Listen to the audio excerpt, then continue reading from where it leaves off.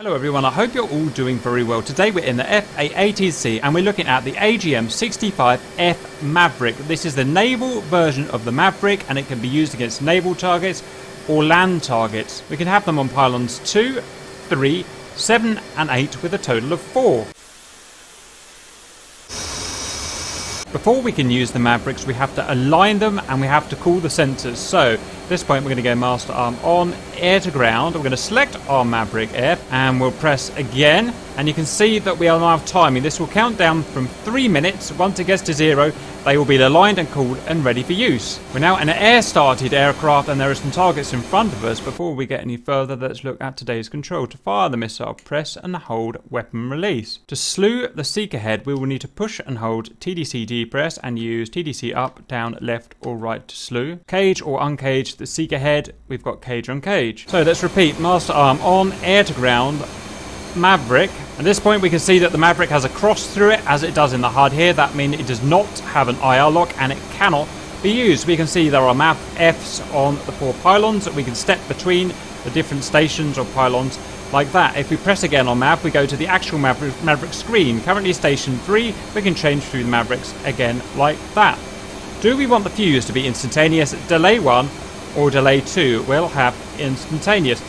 Are we firing against a ship? If we press that there, then the tracking gate, which is that there, will modify itself to track a ship and the guidance of the missile will be changed to hit a ship at the waterline. We're not going for ships today. We have the IR polarity here, white hot or black hot. We are 99% sure that this does not work as it says in the user manual, so we're going to skip over that for the time being. Field of view, we can have wide or narrow. When we're in wide here, we can see the corner extents of the narrow field of view. Step again. This is saying it's caged at the moment. That means the sensor of the selected Maverick is fixed in position at the bore sight, pointing forward. If we can uncage it by pressing the cage button and recage it if we want to. If we want to slew the seeker head around, we will press uncage. We need to make sure that this screen here has the TDC activated, so we're going to press sensor control switch left and that will give this diamond up here, which means that the TDC is now on this screen. We can now press and hold TDC D press while using the TDC slew keys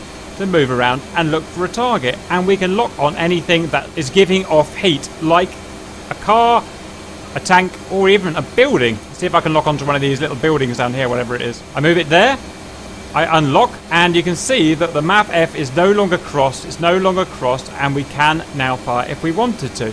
Now let's go and find a vehicle. Other things to look for, we also have a representation of the seeker head slew position by that triangle you can see in the HUD. As well as that, we have an off bore sight cross. This cross here, which has just disappeared, will show you how far the seeker head is off the bore sight. That is bore sight there in the cage position, and we can see the limits as we get to the edge limits of the screen. Now let's go and lock up what we would consider a real target. We've got these little jeeps down here, so we're going to first change the field of view. And let's find a guy here, put him in the tracking gates here, and watch what happens to the tracking gates. You see they close up. That means they've definitely found a target and they are ready to fire again. There is no cross here, there is no cross here, and we're good to fire. All we need to do now is to press and hold weapon release. There is no ranging information here because it is simply an IR sensor. Range is roughly 7 to 10 miles, but the realistic range is the range of the ability to lock something up on a screen here. Generally speaking, if you can lock something up on the screen here, you will have the ballistic capability of destroying it. Weapon release, and while that's in flight, that will take a while to get going, so we're going to select our next station when it's already selected for us. Uncage.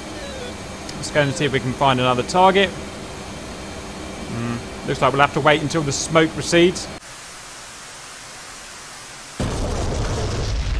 Okay, the smoke's isolated down there, so let's go for another target. Change the field of view. I like the look of that guy there. Tracking gates are closed up. Fire.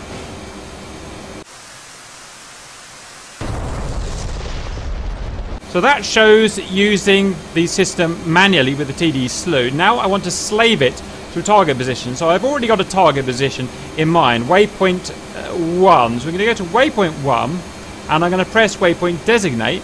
And what that's done is automatically slave the current seeker head of station 3 to this point here.